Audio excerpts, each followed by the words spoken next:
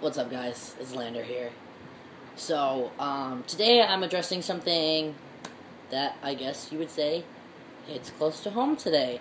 So we've all seen that TV show Catfish, and so everybody's kind of wary of it, or like they'll do it on purpose to try to get on Catfish or whatever. And I understand why some people do it. I get why some people do it. I don't understand why some people do it.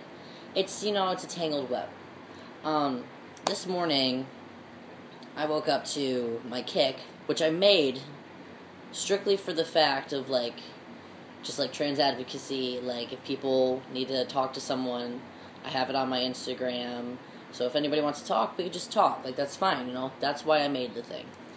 But I woke up this morning with my kick, having messages from two people I've never met in my entire life, asking me if I'm okay, I'm alive, what's going on? And I'm, really confused. I'm I don't know what you're talking about. They're asking me about this person, of which I've never met, telling me about this social media site that I've never been on before.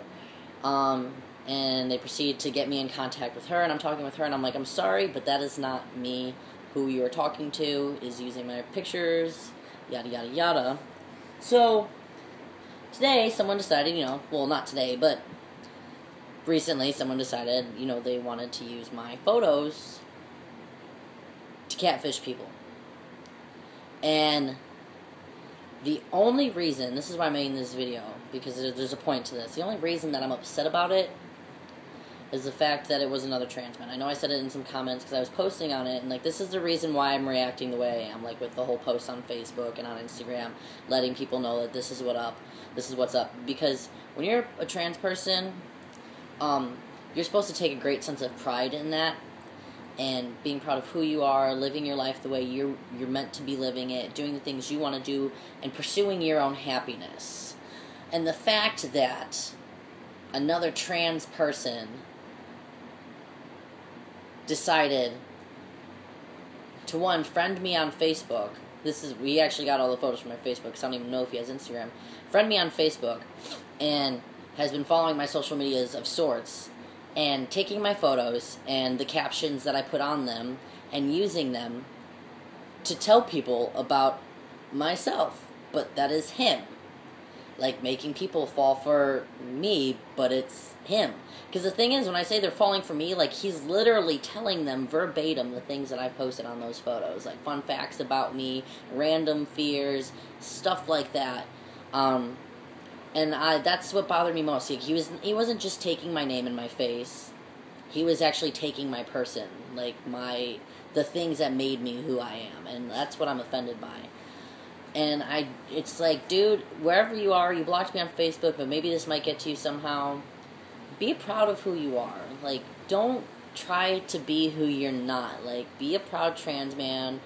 Whatever you're doing in your life, be happy with it. And go on from there. It's not necessary to be something that you're not, because you're contradicting the entire pride that comes with being a trans person. And that's why I'm upset about it. So, if anybody ever encounters this kid, I'm not trying to bully or knock him off his high horse or whatever. Well, I am trying to knock him off his high horse, but I'm trying to make a point. I tried going about it in the nicest way possible. I messaged him, I figured it out who it was, because she sent me all his information that he was sending things to her from.